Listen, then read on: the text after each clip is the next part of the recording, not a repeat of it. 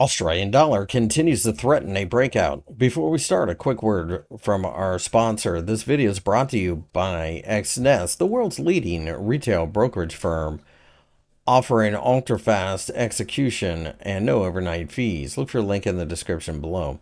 The Australian dollar has rallied again during the early hours on Monday as we continue to see a lot of noisy behavior and people jumping in to try to take advantage of the Federal Reserve cutting interest rates last week by 50 basis points.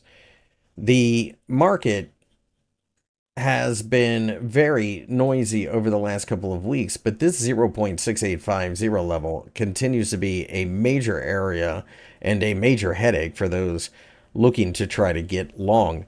It is worth noting that the market is in the overbought condition of the stochastic oscillator, and we are at the top of an overall consolidation area.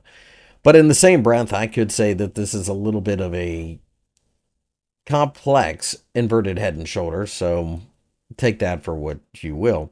If we can clear the 0.69 level, then I think the FOMO really picks up and we really start to take off. On the other hand, if we break down a bit from here, then the 50-day EMA and the 0.6650 level both offer support, especially now that the 200-day EMA is sitting right around that area. In general, this is a market that I think is going to pay close attention to risk appetite. So if risk appetite takes off, so does the Australian dollar, and of course, vice versa. If you enjoyed the video, give me a thumbs up and subscribe.